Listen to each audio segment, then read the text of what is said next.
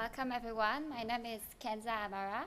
I am a doctorate fellow at the ETH AI Center and also PhD in computer science at ETH University. My main advisor is Professor Su Zhang from the Systems Group at ETH. And my research topic is explainability for graph neural networks. And I'm also interested into applications in finance, banking, the e-commerce, health, and for environmental issues. More generally, I'm interested in research topics related to explainable AI, deep learning on graphs, network analysis, graph theory, and reinforcement learning.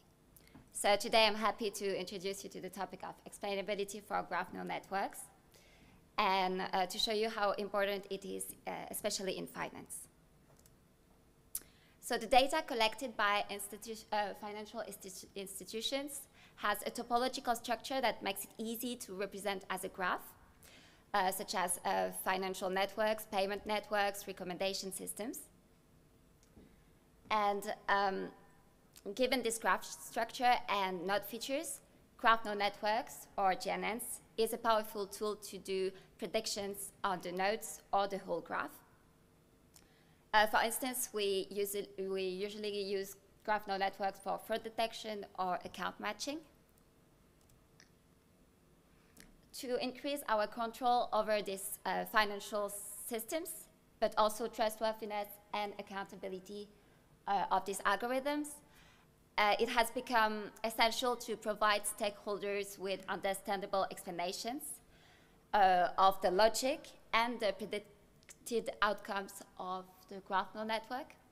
So a good explanation is a subset of edges, nodes, and node features that contribute the most to the information flow that leads to the predicted outcomes of the models. However, due to the complex data representation and the nonlinear transformation, explaining decisions made by GNNs is challenging. Today, there exist plenty of methods. I present you here a taxonomy.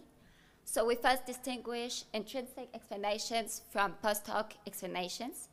The intrinsic explanations are produced for models that are self-understandable.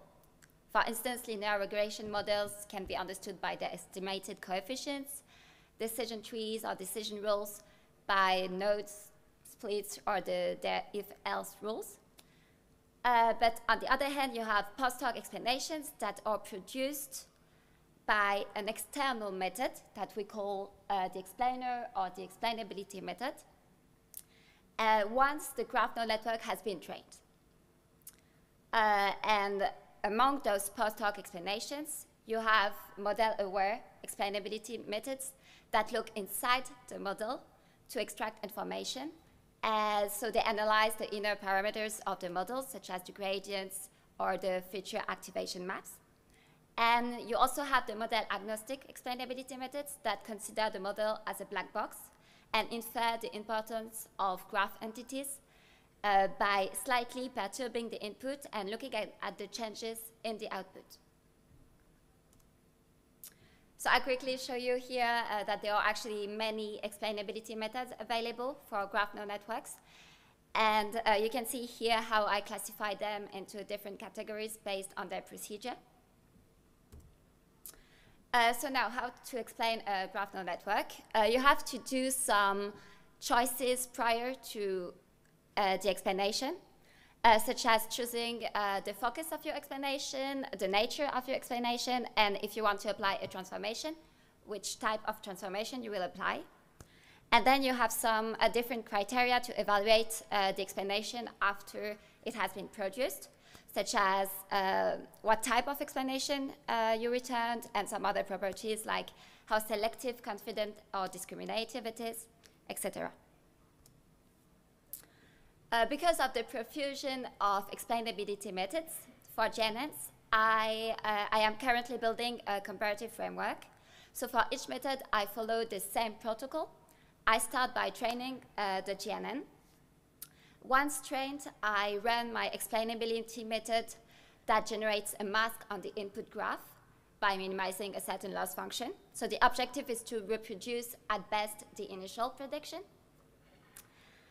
Eventually, I apply a mask transformation. And the final explanation is evaluated using the fidelity measure.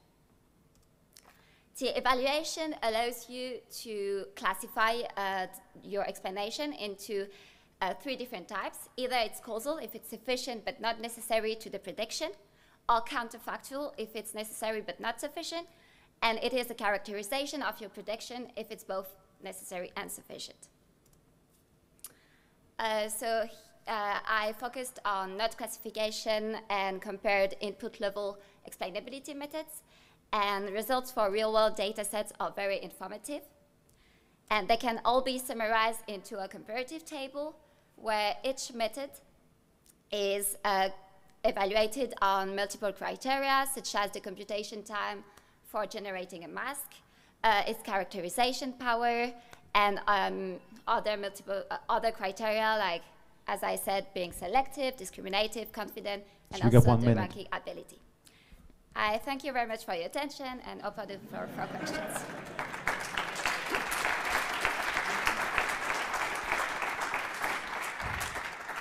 Last time I measured, that was a very fast minute. We have time for some questions for Kenza.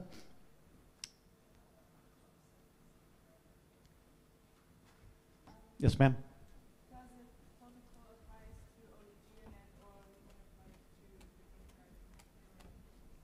Can you repeat that question?